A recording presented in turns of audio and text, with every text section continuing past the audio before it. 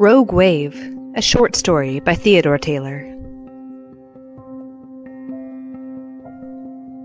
A killer wave, known to mariners as a rogue wave, was approaching a desolate area of Baja California below Ensenada. It had been born off the east coast of Australia during a violent storm. It had traveled almost 7,000 miles at a speed of 20.83 miles an hour. Driven by an unusual pattern of easterly winds, it was a little over 800 feet in length and measured about 48 feet from the bottom of its trough to its crest. On its passage across the Pacific, it had already killed 13 people, mostly fishermen in small boats, but also an entire French family of 5 aboard a 48-foot schooner. Melissa Scoot Atkins went below into the old Sea Dog's tiny galley, moving down the 3 steps of the companionway, closing the 2 solid entry doors behind her, always a good idea in offshore sailing. The 3 horizontal hatchboards that were on top of the doors were also firmly in place, securing the 30-foot Baba type against sudden invasion of seawater. Rogues and sneakers have been around since the beginning of the oceans, and the earliest sea literature makes note of giant waves. The U.S. Navy manual, Practical Methods for Observing and Forecasting Ocean Waves, says, "In any wave system, after a long enough time, an exceptional high one will occur. These monstrous outsized waves are improbable but still possible, and the exact time of occurrence can never be predicted." Naval hydrography studies indicate that waves 15 to 25 feet high qualify for sneaker or sleeper status. The freak rogue is up to 100 feet or over. As waters slowly warm, they seem to be occurring more frequently. In 1995, the Queen Elizabeth II, or the QE2, the Great British passenger liner, encountered a 95-foot rogue south of Newfoundland. More than 900 feet long, the QE2 rode over it, but her captain said it looked like they were sailing into the white cliffs of Dover.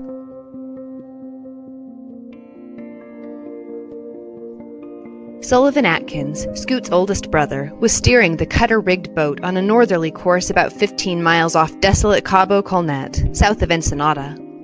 Under a brilliant sun, the glittering blue Pacific rose and fell in long, slick swells, a cold light breeze holding steady. Below deck, Scoot was listening to Big Sandy and his Fly-Right boys doing Swingin' West and singing along with them while slicing leftover steak from last night's meal. They'd grilled it on a small charcoal ring that was mounted outboard on the starboard side at the stern, trailing sparks into the water. The Sea Dog had every blessed thing, including a barbecue pit, she marveled.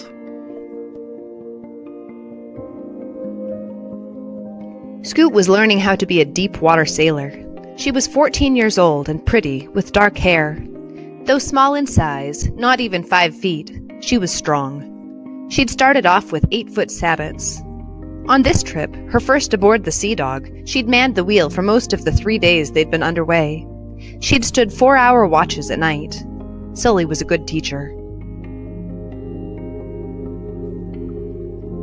It was one of those perfect days to be out, Sully thought. The 3 Dacron sails belayed and whispering, white bow waves singing pleasant songs as the fiberglass hull, tilting to starboard, sliced through the ocean. It was a day filled with goodness, peace, and beauty.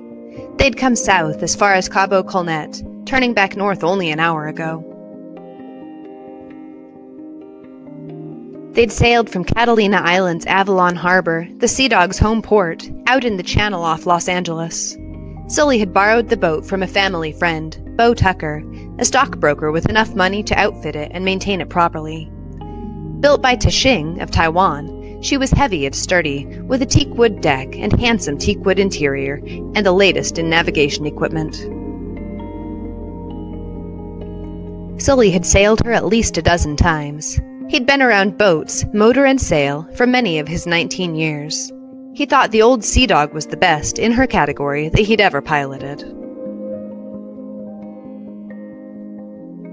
As he was about to complete a northeast tack, Sully's attention was drawn to a squadron of seagulls diving on small fish about 100 yards off the port bow, and he did not see the giant wave that had crept up silently behind the Sea Dog. But a split second before it lifted the boat like a carpenter's chip, he sensed something behind him and glanced backward toward the towering wall of shining water.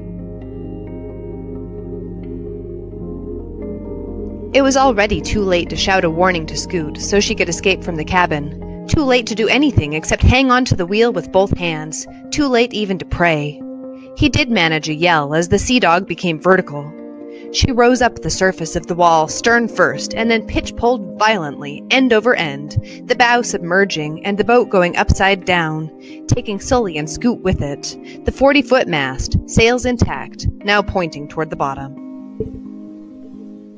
Scoot was hurled upward, legs and arms flying, her head striking the aftergalley bulkhead and then the companionway steps and the interior deck, which was now the ceiling. She instantly blacked out.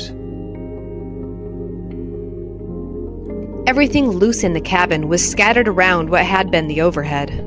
Water was pouring in and was soon lapping at Scoot's chin. It was coming from a 4-inch porthole that had not been dogged securely and a few other smaller points of entry. Sully's feet were caught under forestay sailcloth, plastered around his face, but then he managed to shove clear and swim upward, breaking water. He looked at the mound of upside-down hull, bottom to the sky, unable to believe that the fine, sturdy Sea Dog had been flipped like a cork, perhaps trapping Scoot inside. Treading water, trying to collect his thoughts, he yelled, "Scoot!" But there was no answer. Heart-pounding, unable to see over the mound of the hull, he circled it, thinking she might have been thrown clear, but there was no sign of her. He swam back to the point of cabin entry, took several deep breaths, and dove. He felt along the hatchboards and then opened his eyes briefly to see that the doors were still closed. She was still inside. Maneuvering his body, he pulled on the handles. The doors were jammed, and he returned to the surface for air. He knew by the way the boat had already settled that there was water inside her. Under usual circumstances, the hull being upright, there would be 4 feet 9 inches of hull below the waterline. There would be about the same to the cabin overhead, enabling a 6-foot person to walk about down there. Panting, blowing, Sully figured there was at least a 3-foot air pocket holding the Sea Dog on the surface, and if Scoot hadn't been knocked unconscious and drowned, she could live for quite a while in the dark chamber. How long?